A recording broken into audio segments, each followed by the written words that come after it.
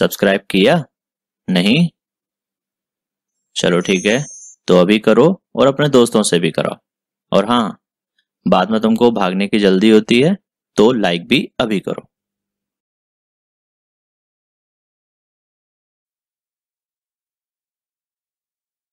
Dipole in uniform electric field, meaning क्या है कि मेरे को एक यूनिफॉर्म इलेक्ट्रिक फील्ड के अंदर किसी डाइपोल को प्लेस करना है। ठीक है, क्या करना है? किसी डाइपोल को प्लेस करना है। तो इसके लिए मैं क्या करता हूँ, सबसे पहले एक इलेक्ट्रिक डाइपोल को कंसीडर कर लेता हूँ और उसको मैं यूनिफॉर्म इलेक्ट्रिक फील्ड के अंदर प्लेस करने की कोशिश करता हूँ। अब मैंने यहाँ पर एक इलेक्ट्रिक डाइपोल को कंसीडर कर लिया है जिसमें दो चार्जेस हैं, माइनस का क्यू और प्लस का क्यू। अब मैं क्या बोलता हूँ कि जो डाइपोल है उसका क्या होना चाहिए, एक permanent electric dipole moment P होना चाहिए। तो यहाँ पर परमानेंट इलेक्ट्रिक डाइपोल मोमेंट से मेरा मतलब है कि ये जो डाइपोल है उसमें ऑलरेडी डाइपोल मोमेंट एग्जिस्ट करना चाहिए। कहने का मतलब है कि जब मैं इस डाइपोल को उठा करके किसी इलेक्ट्रिक फील्ड के अंदर प्लेस करूं तब इसमें डाइपोल मोमेंट इंड्यूस ना हो, इसमें पहले से ही डाइपोल मोमेंट P एग्जिस्ट करे। ओके, तो यहाँ इसका कहने का मेरा मतलब क्या हो जाएगा, उसको मैं नोट डाउन कर लेता हूँ। यहाँ हम लिख चुके हैं P exist irrespective of E, यानी कि E के मौजूद होने पर P एग्जिस्ट करे ऐसा जरूरी नहीं है, ये P पहले से ही इस डाइपोल के अंदर मौजूद होगा। अब मेरे को क्या करना है, ये जो डाइपोल है इसको उठा करके एक इलेक्ट्रिक फील्ड के अंदर प्लेस करना है। उस फील्ड को हम क्या नाम देंगे, एक्सटर्नल इलेक्ट्रिक फील्ड। चलिए इसको हम पुट कर लेते हैं। तो ये रहा मेरे पास में एक्सटर्नल इलेक्ट्रिक फील्ड जिसमें ये पॉजिटिव चार्ज है, ये नेगेटिव चार्ज है। तो इलेक्ट्रिक फील्ड हमेशा क्या होता है, पॉजिटिव चार्ज से नेगेटिव चार्ज की तरफ डायरेक्टेड होता है। और हमने मान लिया इलेक्ट्रिक फील्ड क्या है, ई वेक्टर, जिसकी डायरेक्शन ये रही प्लस चार्ज से माइनस चार्ज की तरफ। अब मेरे को क्या करना है, ये जो डाइपोल था इस इलेक्ट्रिक डाइपोल को उठा करके इस एक्सटर्नल इलेक्ट्रिक फील्ड में प्लेस कर देना है। अब एक्सटर्नल इलेक्ट्रिक फील्ड में प्लेस करने का तरीका क्या है, तो मैं इसको कैसे भी प्लेस कर सकता हूँ, मैं इसको इस तरीके से भी प्लेस कर सकता हूँ, मैं इसको इस तरीके से प्लेस कर सकता हूँ, ऐसे भी प्लेस कर सकता हूँ, ऐसे भी प्लेस कर सकता हूँ, ऐसे भी प्लेस कर सकता हूँ। किसी भी तरीके से किसी भी एंगल पर मैं इसको प्लेस कर सकता हूँ। तो अब मैं यहाँ पर जो एंगल की बात कर रहा हूँ वो एंगल मैं काउंट करूंगा बिटवीन ये जो P है ना, P क्या है यहाँ पर, इलेक्ट्रिक डाइपोल मोमेंट, और ये क्या है, इलेक्ट्रिक फील्ड। तो इलेक्ट्रिक डाइपोल मोमेंट की डायरेक्शन और इलेक्ट्रिक फील्ड की डायरेक्शन के बीच में मैं एंगल बना करके इसको प्लेस करता हूँ। देखते हैं किस तरीके से प्लेस करते हैं। ये हमने प्लेस कर लिया इलेक्ट्रिक डाइपोल को। अब क्या होगा, ये माइनस का क्यू चार्ज है, ये प्लस का क्यू चार्ज है, और मेरे को पता है इलेक्ट्रिक डाइपोल मोमेंट की डायरेक्शन क्या होती है, माइनस क्यू से प्लस क्यू की तरफ होती है।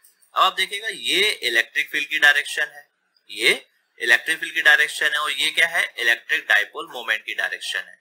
तो electric field, electric dipole moment दोनों के बीच में हमें कुछ एंगल दिखाई दे रहा है। उस एंगल को मैंने कंसीडर कर लिया थीटा। कितना मान लिया इस एंगल को मैंने, थीटा।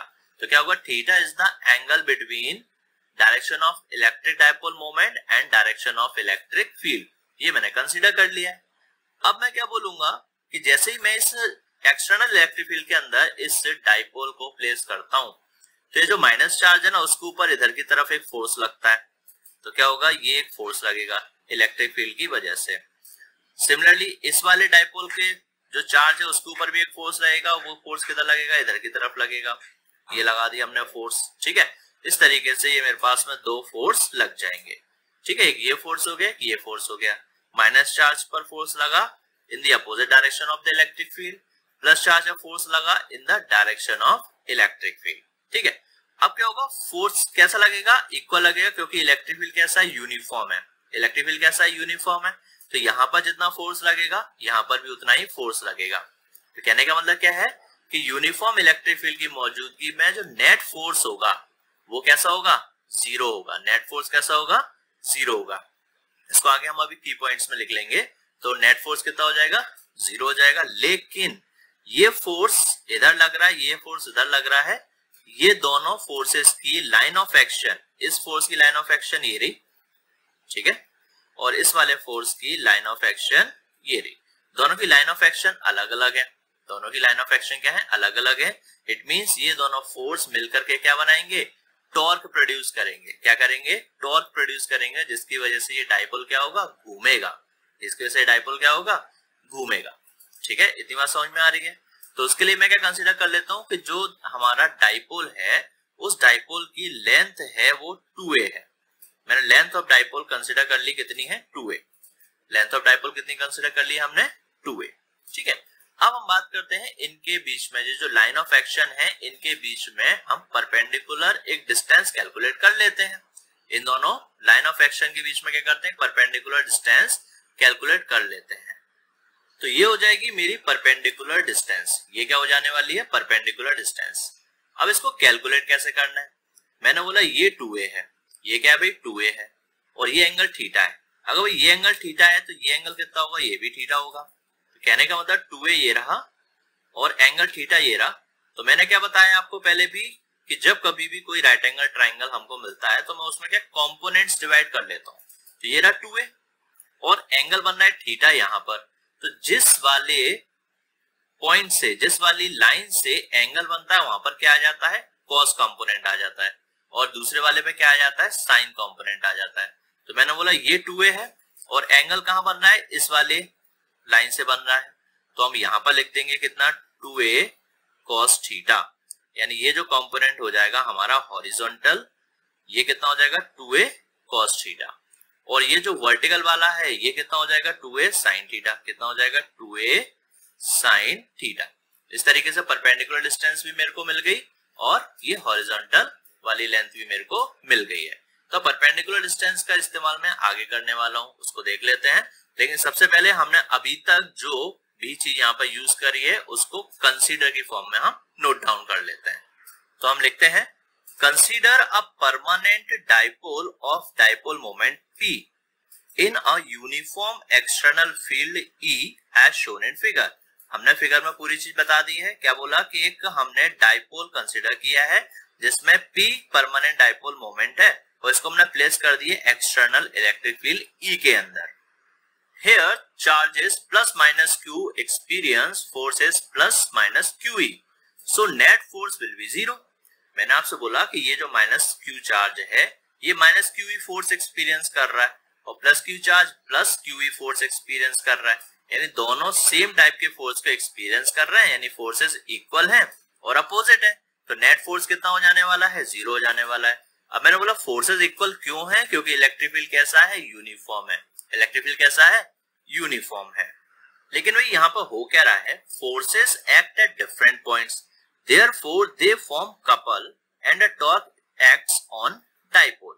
इसका मतलब क्या हुआ, सीधा सा कि ये जो चार्ज है और ये दूसरा चार्ज है, दोनों के ऊपर सेम फोर्स लग रहा है। जब फोर्स इक्वल लग रहा है, अपोजिट डायरेक्शन में लग रहा है, तो नेट फोर्स तो कितना हो गया, हमने यहाँ पे देख लिया 0 होगा। लेकिन ये दोनों चार्जेस क्या हैं, अलग अलग जगह पर हैं, यानी इन पर लगने वाला फोर्स की जो डायरेक्शन है वो भले ही अपोजिट है लेकिन उनका पॉइंट ऑफ एक्शन और लाइन ऑफ एक्शन जो है वो कैसी अलग अलग है। इस चार्ज की लाइन ऑफ एक्शन यहाँ पर फोर्स लगेगा वो ये है, इसकी लाइन ऑफ एक्शन ये है। तो ये दोनों क्या है, लाइन ऑफ एक्शन दोनों फोर्सेस की वो कैसी है, सेपरेट है। जब लाइन ऑफ एक्शन सेपरेट होती हैं तो वहां पर क्या होता है, ये जो फोर्सेस होते हैं वो टॉर्क प्रोड्यूस करते हैं। टॉर्क मतलब क्या होता है, फोर्सेस का रोटेशनल इफेक्ट। टॉर्क का मतलब क्या होता है, फोर्सेस का रोटेशनल इफेक्ट, यानी ये जो डाइपोल होता है उसके ऊपर एक रोटेशनल फोर्स काम करने लगता है जिसको हम नाम देते हैं टॉर्क। अब इसी टॉर्क को मेरे को कैलकुलेट करना है। तो सबसे पहले हम बात करते हैं टॉर्क का फॉर्मूला क्या होता है। तो फॉर्मूला हम लिख चुके हैं, torque equal to either force into perpendicular distance between line of action of forces. इसका मतलब क्या है, टॉर्क निकालने के लिए मेरे को क्या करना है, आइदर फोर्स, यहाँ दो फोर्स होंगे, एक फोर्स कितना होगा, यहाँ पर होगा QE माइनस का, यहाँ पर होगा QE प्लस का। अब यहाँ पर मेरे को आइदर फोर्स लिखना है। तो कुल मिला के अभी हम टॉर्क का मैग्नीट्यूड कैलकुलेट कर रहे हैं। तो मैग्नीट्यूड के लिए मेरे को माइनस और प्लस साइन से मतलब नहीं है, मेरे को केवल इसका फोर्सेस का क्या लिखना है, मैग्नीट्यूड लिखना है। यानी यहाँ पर भी QE हो सकता है, यहाँ पर भी QE हो सकता है। तो मैं क्या करूंगा, आइदर मैग्नीट्यूड लिखना है, आइदर फोर्स का मैग्नीट्यूड लिखना है। तो मैग्नीट्यूड क्या आ जाएगा, यहाँ पर इसका आ जाएगा एक फोर्स का मैग्नीट्यूड QE, क्या आ जाएगा QE, चाहे इसका लिखें चाहे इसका लिखें। सेकंड मेरे से वो लगेगा perpendicular distance between line of action of force. इस वाले फोर्स की लाइन ऑफ एक्शन ये रही, इस वाले फोर्स की लाइन ऑफ एक्शन ये रही। अब इन दोनों लाइन ऑफ एक्शन के बीच में परपेंडिकुलर डिस्टेंस कितनी है, 2a sin थीटा। तो परपेंडिकुलर डिस्टेंस मैंने कितनी लिख दी, 2a sin थीटा। ये मैंने पुट कर दिया। क्या किया, torque equal to either force यानी QE perpendicular distance between line of action of force यानी कि 2a sin थीटा। इतनी बात क्लियर है। चलिए अब टॉर्क जो होता है उसको हम डिनोट करते हैं टाउ से। टॉर्क को हम डिनोट करते हैं किससे, टाउ से। तो टाउ इज इक्वल टू क्या हो जाएगा, ये क्यू है और ये रहा 2a। क्यू और 2a को मैं एक साथ लिख लेता हूं, तो क्या हो जाएगा q इंटू 2a और e साइन थीटा। ऐसे मैंने पुट कर दिया। अब q इंटू 2a क्या होगा भाई, q इंटू 2a होता है p। क्या होता है p यानी इलेक्ट्रिक डाइपोल मोमेंट, यानी कि आइदर चार्ज और लेंथ ऑफ चार्ज का मल्टीप्लाई। क्या हो जाएगा, आइदर चार्ज और ये क्या हो जाएगी लेंथ ऑफ डाइपोल, इन दोनों का मल्टीप्लाई क्या होता है, इलेक्ट्रिक डाइपोल मोमेंट। फिर बाकी हमने एज इट इज पुट कर दिया है। तो टाउ का ये मेरे को फॉर्मूला मिल जाएगा। कैसा, स्केलर फॉर्म में मेरे को फॉर्मूला मिल गया किसका, टाउ का यानी कि टॉर्क का। अब इसी को अगर मैं वेक्टर फॉर्म में पुट करना चाहता हूं तो वेक्टर फॉर्म क्या हो जाएगी, ये साइन थीटा लगा हुआ है यानी कि p vector cross e vector. ठीक है, तो मैं क्या बोलूंगा, p vector cross e vector, sign हटता है तो क्रॉस प्रोडक्ट लगता है। अब क्रॉस प्रोडक्ट का जो आंसर है वो भी वेक्टर क्वांटिटी होती है, यानी इन दोनों का प्रोडक्ट का जो आंसर है यानी कि टॉर्क, तो ये भी वेक्टर होगा ना, तो इसके ऊपर भी मेरे को क्या लगाना पड़ेगा, वेक्टर लगाना पड़ेगा। फिर से देखते हैं, साइन थीटा हटा तो क्रॉस प्रोडक्ट लगा। दो वेक्टर का क्रॉस प्रोडक्ट हमेशा क्या होता है, वेक्टर क्वांटिटी होती है। तो इनका जो आंसर होगा वो भी क्या होगी, वेक्टर क्वांटिटी होगी। क्या होगी, वेक्टर क्वांटिटी होगी। तो आपको हमेशा क्या याद रखना है, यहाँ पर आपको सिंपल से याद रखना है कि जब क्रॉस प्रोडक्ट होता है तो आंसर भी एक वेक्टर क्वांटिटी होता है और वेक्टर क्वांटिटी की एक डायरेक्शन होती है। तो ये जो टॉर्क होगा उसकी डायरेक्शन क्या होगी, इन दोनों की डायरेक्शन के परपेंडिकुलर। फॉर एग्जाम्पल अगर मैं आपसे बात करता हूं कि मेरे पास में दो फोर्सेस हैं, ठीक है, जैसे मैंने बात किया दो वेक्टर्स हैं, तो मैं यहाँ पर एग्जांपल लेके चल रहा हूं। मैंने बोला आपसे कि ये मेरे पास में दो वेक्टर्स हैं, एक वेक्टर ये रहा और एक वेक्टर ये रहा। अब मैं क्या बोलता हूँ, इन दोनों का क्रॉस प्रोडक्ट करते हैं, इन दोनों की जो एंगल कितना है, थीटा है, और इन दोनों का क्रॉस प्रोडक्ट करते हैं, तो इस क्रॉस प्रोडक्ट का आंसर क्या होगा, वो परपेंडिकुलर होगा। वो कहाँ होगा, परपेंडिकुलर ऊपर की तरफ। तो क्रॉस प्रोडक्ट का जो आंसर होगा वो परपेंडिकुलर ऊपर की तरफ होगा। ठीक है, बात समझ में आ रही है। तो इसको एक बार फिर से देख लेते हैं। मैंने बोला कि ये एक फोर्स है, ये दूसरा फोर्स है, और ये एंगल इन दोनों के बीच में थीटा है। तो ये वेक्टर मान लेते हैं, मान लो p वेक्टर है, ये मान लेते हैं e वेक्टर है। तो इनका जो क्रॉस प्रोडक्ट होगा उसकी डायरेक्शन इस तरीके से परपेंडिकुलर होगी। ये डायरेक्शन होगी वेक्टर के आंसर की। ठीक है, तो ये हो जाएगा टाउ वेक्टर। क्लियर है, तो ये हो गया p वेक्टर, ये हो गया e वेक्टर, ये दोनों हॉरिजॉन्टल हैं, तो ये क्या होगा, अपवर्ड डायरेक्शन यानी कि पेपर से ऊपर की तरफ। ये दोनों प्लेन ऑफ पेपर में हैं, तो ये कहाँ होगा भाई, perpendicular to the plane of paper. इस तरीके से ये रहता है। क्लियर है, चलिए अब आगे बढ़ते हैं। तो ये होगी इसकी वेक्टर फॉर्म, इसको हम इक्वेशन नंबर 2 डाल देते हैं और इसको इक्वेशन नंबर 1 डाल देते हैं। इतनी बात ओके। अब अगर मैं मान लेता हूं कि थीटा की वैल्यू 0 है, क्या है, थीटा की वैल्यू कितनी है, 0 है, तो पुट करते हैं, टॉर्क निकालते हैं, टॉर्क कितना आएगा, तो टॉर्क कितना आ जाना चाहिए, थीटा की जगह पर अगर आप 0 पुट करते हो तो PE sin 0 क्या हो जाएगा, PE sin 0, और sin 0 की वैल्यू सभी को पता है, sin 0 डिग्री कितना होता है, 0 होता है। तो ये पूरी क्वांटिटी कितनी हो जाने वाली है, 0। तो कहने का मतलब है टॉर्क 0 होगा, टॉर्क 0 होगा कब, इफ एंगल थीटा इज 0। अब यहीं पर अगर मैं आपसे बात करूं कि इफ थीटा इज 180 डिग्री, अगर थीटा कितना 180 डिग्री तब क्या होगा, थीटा 180 है तो मैं यहाँ पर पुट कर देता हूँ थीटा की जगह पर 180। तो इस कंडीशन में भी टाउ की वैल्यू कितनी आ जाने वाली है, 0 आ जाने वाली, क्योंकि साइन 180 कितना होता है, 0 होता है। तो मैं आपसे बोल सकता हूं कि अगर थीटा की वैल्यू 0 है या थीटा की वैल्यू 180 डिग्री है, मतलब ये थीटा कैसा 0 है, यानी कि ये जो आपका डाइपोल है, अभी डाइपोल इस तरीके से रखा हुआ है, अगर थीटा 0 है मतलब डाइपोल इस तरीके से आ गया। ठीक है, ऐसी कंडीशन को हम बोलते हैं पैरेलल। क्या बोलते हैं, parallel to the electric field. अब डाइपोल ऐसे था और इसको हमने पलट के ऐसे कर दिया, तो ऐसी कंडीशन में क्या होगा, 180 डिग्री होगा। तो हम क्या बोलते हैं कि इलेक्ट्रिक फील्ड और पी के बीच में एंगल कितना होगा, 180 डिग्री। तो ऐसी कंडीशन को आप नाम देते हो एंटी पैरेलल। तो ये कंडीशन क्या हो जाती है, पैरेलल, और ये कंडीशन क्या हो जाती है, एंटी पैरेलल। कहने का मतलब ये इस तरीके से रखा हुआ डाइपोल, अगर एंगल 0 हो गया तो पैरेलल, इस तरीके से रखा है डाइपोल, अगर एंगल 180 डिग्री हो गया तो ये क्या हो जाएगा, एंटी पैरेलल। तो दोनों ही केस के लिए मैं यहाँ पर पॉइंट नोट डाउन कर लेता हूं। अब अगर कंक्लूजन लिखें तो in uniform electric field when dipole is placed parallel और एंटी पैरेलल, किसी यूनिफॉर्म इलेक्ट्रिक फील्ड में अगर आप डाइपोल को पैरेलल या फिर एंटी पैरेलल प्लेस करते हो देन टॉर्क हमेशा क्या रहेगा, 0 हो जाने वाला है। Otherwise some non zero torque will be there, यानी कि अगर एंटी पैरेलल या पैरेलल ना हो, इसके अलावा कोई भी एंगल हो, तो वहां पर टॉर्क की कुछ ना कुछ वैल्यू होगी, वहां पर टॉर्क की कुछ ना कुछ वैल्यू होगी। थोड़ा डिटेल में जाएं तो हम देखते हैं भाई कि if dipole is placed in non uniform field, अभी तक हमने यूनिफॉर्म फील्ड की बात की थी, अगर डाइपोल को मैं नॉन यूनिफॉर्म इलेक्ट्रिक फील्ड में प्लेस करता हूं तब क्या होता है। तो मैंने बोला केस नंबर 1, इसका मतलब क्या है कि ये मेरे पास में डाइपोल है, minus Q charge plus Q charge, तो यहाँ पर डाइपोल मोमेंट की डायरेक्शन क्या होगी, डाइपोल मोमेंट हमेशा होता है माइनस चार्ज से प्लस चार्ज की तरफ, तो ये हो जाएगी direction of electric dipole moment, यानी कि पी की डायरेक्शन ही हो जाएगी। अब इलेक्ट्रिक फील्ड क्या है, नॉन यूनिफॉर्म है, यानी कि ये मैंने बोला कि increasing direction of electric field, यानी इलेक्ट्रिक फील्ड इस डायरेक्शन धीरे धीरे बढ़ता जा रहा है। यहाँ पे इलेक्ट्रिक फील्ड कम है, यहाँ ज्यादा है, यहाँ और ज्यादा है, यहाँ और ज्यादा है, तो इलेक्ट्रिक फील्ड इस डायरेक्शन में इंक्रीज होता जा रहा है, और पी जो है वो भी उसी डायरेक्शन में है। तो ऐसी डायरेक्शन को आप नाम देते हो क्या, पैरेलल। क्या नाम देते हो, पैरेलल। तो ये हो जाएगा हमारा पैरेलल का केस। कौन सा केस, पैरेलल का केस, जब electric dipole moment electric field के साथ में पैरेलल है। ठीक है, अब यहां पर हम देखते हैं केस 2 क्या होगा। यहाँ पर पॉजिटिव चार्ज ये रहा, नेगेटिव चार्ज ये रहा, इसका मतलब क्या है कि यहाँ पर इलेक्ट्रिक डाइपोल कहाँ होगा, इस डायरेक्शन में, इलेक्ट्रिक डाइपोल मोमेंट की डायरेक्शन ये हो जाएगी। ठीक है, तो अब ये जो डायरेक्शन है वो कहाँ है, अपोजिट है, increasing direction of electric field इधर है और पी इधर की तरफ है, दोनों एक दूसरे के अपोजिट है, यानी ऐसी कंडीशन को आप नाम देते हो एंटी पैरेलल। ठीक है, तो ये हो गया एंटी पैरेलल का केस। तो पहले हम इस केस की बात करते हैं, पैरेलल वाले केस की बात करते हैं।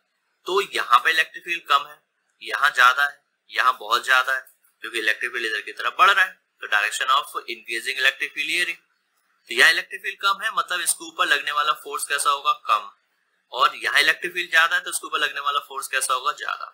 मैं यहाँ पर बता देता हूँ भाई, माइनस का चार्ज है तो इलेक्ट्रिक फील्ड की वजह से लगने वाला फोर्स इधर होगा। ठीक है, और ये प्लस का चार्ज है तो इलेक्ट्रिक फील्ड की वजह से लगने वाला फोर्स इधर की तरफ होगा।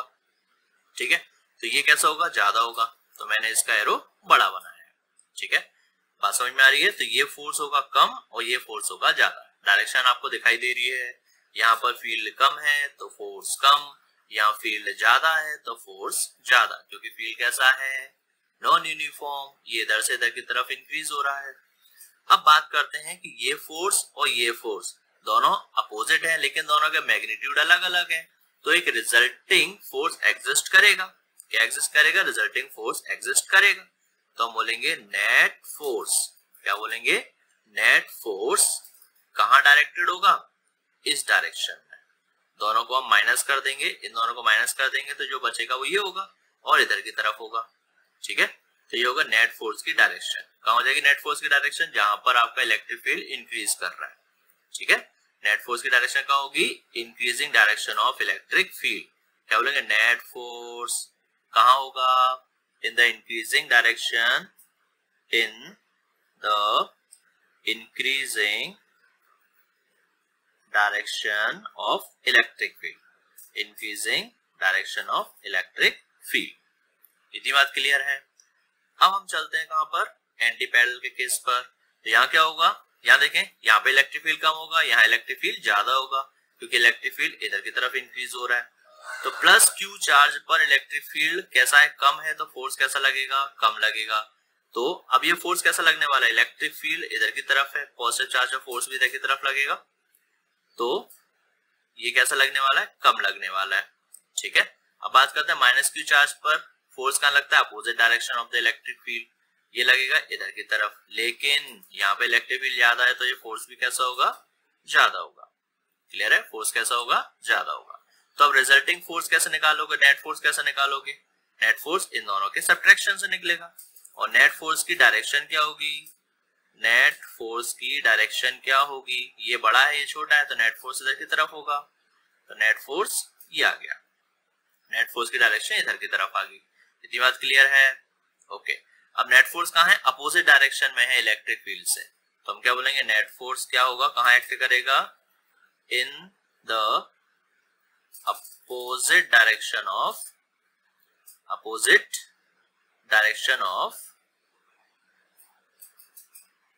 increasing electric field, direction of increasing electric field, increasing electric field। इतनी बात क्लियर है? तो ये दो केस हमें बिल्कुल सीधा सीधा जस्टिफिकेशन दे रहे हैं कि जब आप नॉन यूनिफॉर्म इलेक्ट्रिक फील्ड के अंदर प्लेस करते हो किसी डाइपोल को, तो क्या होता है, जो नेट फोर्स होता है वो जीरो नहीं होता है, नेट फोर्स जो होता है वो जीरो नहीं होता है। इतनी बात ओके है? लेकिन यहाँ पर क्या होगा, टॉर्क जीरो होगा, इस चीज को आप याद रखेंगे, टॉर्क यहाँ पर क्या होगा, जीरो होगा, क्योंकि दोनों की जो लाइन ऑफ एक्शन है वो सेम है, दोनों की line of action of force कैसी है, सेम है, यानी कि टॉर्क क्या होगा, यहाँ पर जीरो होगा, टॉर्क जीरो, और यहाँ पर भी क्या होगा, टॉर्क जीरो, लेकिन फोर्स जीरो नहीं होगा, फोर्स एग्जिस्ट करेगा। ठीक है, अब इसका हम एक एग्जांपल देख लेते हैं कि कहां पर ये वैलिड हो रहा है, कहां से मेरे को ये देखने को मिलता है। तो अब इसकी एक प्रैक्टिकल एग्जांपल मैं देख लेता हूं। ये मेरे पास में एक कॉम्ब है, कॉम्ब को जब हम ड्राई हेयर्स के अंदर रब करते हैं तो इसके अंदर क्या आ जाता है, चार्ज आ जाता है। अब जब चार्ज्ड कॉम्ब को मैं बिट्स ऑफ पेपर के पास लेके जाता हूँ, इसके पास कागज के टुकड़ों के पास लेके जाता हूँ, तो ये इसकी तरफ अट्रैक्ट होते हैं। इसका कारण क्या है? इसका कारण बहुत सीधा सा है कि जो कॉम्ब होती है, क्या चीज, जो कॉम्ब होती है उसके अंदर जो इलेक्ट्रिक फील्ड जनरेट हुआ है वो इलेक्ट्रिक फील्ड होता है कैसा, नॉन यूनिफॉर्म। कैसा होता है, नॉन यूनिफॉर्म। अब ये जो नॉन यूनिफॉर्म फील्ड है उसकी वजह से जो बिट्स ऑफ पेपर होती है उसके ऊपर क्या लगता है, फोर्स एक्सपीरियंस करने लगता है, क्योंकि मैंने आपको बताया नॉन यूनिफॉर्म इलेक्ट्रिक फील्ड में रखने पर टॉर्क जीरो हो जाता है लेकिन नेट फोर्स एग्जिस्ट करता है। क्या होता है, तो मैं बोलूंगा non uniform electric field of com की वजह से बिट्स ऑफ पेपर जो होते हैं उनके अंदर क्या आ जाता है, पोलराइजेशन। क्या हो जाता है, पोलराइजेशन। ठीक है, यानी उनके पॉजिटिव और नेगेटिव जो सेंटर होते हैं चार्जेस के वो अलग अलग हो जाता है, यानी वो पोलराइज्ड हो जाते हैं। तो नॉन यूनिफॉर्म इलेक्ट्रिक फील्ड की वजह से क्या हो जाएगा, पोलराइजेशन हो जाता है, और पोलराइजेशन हो जाने के बाद इन बिट्स ऑफ पेपर के ऊपर क्या लगता है, फोर्स लगने लगता है। क्या लगने लगता है, नेट फोर्स लगने लगता है, नेट फोर्स लगने लगता है। उस फोर्स की वजह से ये क्या होते हैं, अट्रैक्ट हो जाते हैं टुवर्ड्स कॉम। क्या हो जाते हैं, अट्रैक्ट हो जाते हैं टुवर्ड्स कॉम। इतनी बात समझ में आ रही है? तो ये पूरा का पूरा फिनोमेना सिंपल सा एक्सप्लेन किया जा सकता है with the help of this case, case 1 और केस 2। इतनी बात क्लियर है? तो क्या बोलेंगे हम कि कॉम जो होती है उसके थ्रू मिलने वाला इलेक्ट्रिक फील्ड कैसा है, non uniform. Non uniform field क्या करता है, पोलराइज करता है बिट्स ऑफ पेपर को। पोलराइज होने के बाद उनको ऊपर क्या लगता है, नेट फोर्स लगने लगता है। क्या लगने लगता है, नेट फोर्स लगने लगता है, और वो क्या होते हैं, कॉम की तरफ अट्रैक्ट हो जाते हैं।